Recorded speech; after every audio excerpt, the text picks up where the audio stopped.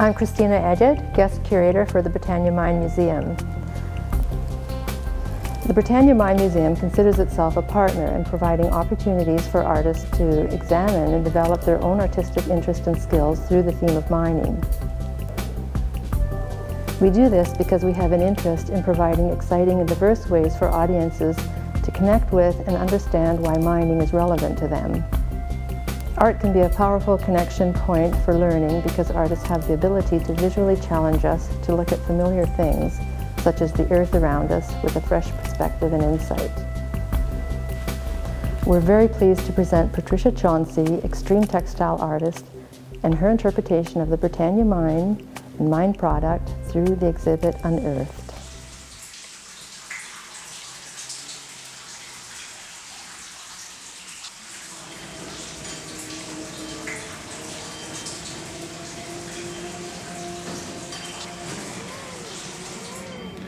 My experience in the Britannia mine was very altering in some ways. I watched as a miner's lantern off of the guide's hat reflected off the wall, and how the light itself moved through the surfaces that had been transformed by the people who worked there. That the rock itself was a continual evolution because of the water that was everywhere and the oxidization, the development of fungus and lichen. My name is Patricia Chauncey and I'm an extreme textile artist. The work that I do has a lot to do with transformation, of taking a piece of cloth that's plain and white and turning it into something that looks like a stone, a rock wall, or an encrusted barnacle.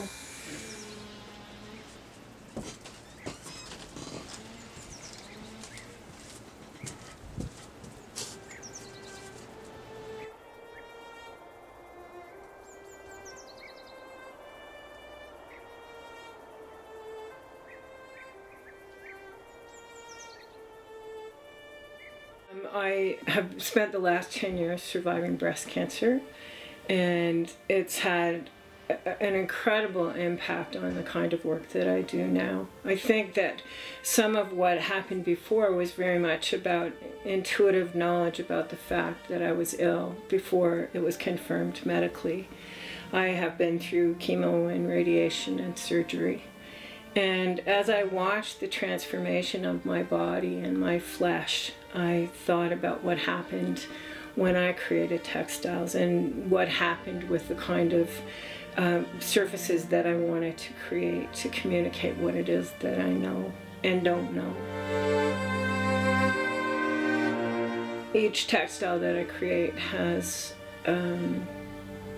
because I'm a surface designer, has been transformed through heat or through boiling water or through patination and mineral oxidization. And that creates surfaces that are very, very destroyed in some ways. So I push textiles as far as I can. I like watching what happens at that point right before total destruction, where beauty is created by natural process. So I push things as far as I possibly can, and sometimes they just don't survive at all. But the ones that are the most successful are pieces that have been transformed through more destructive textile methods.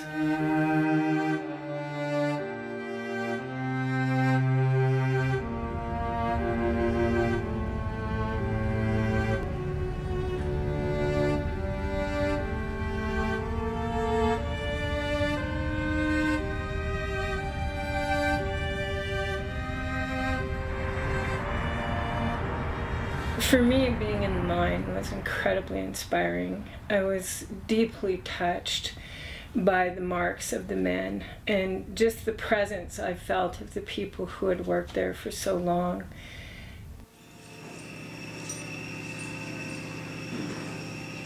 So the connection for me became so very clear between the fungus in the mine and the roots from above, and the marks of the men on the wall, and the fact that eventually we all return to the earth.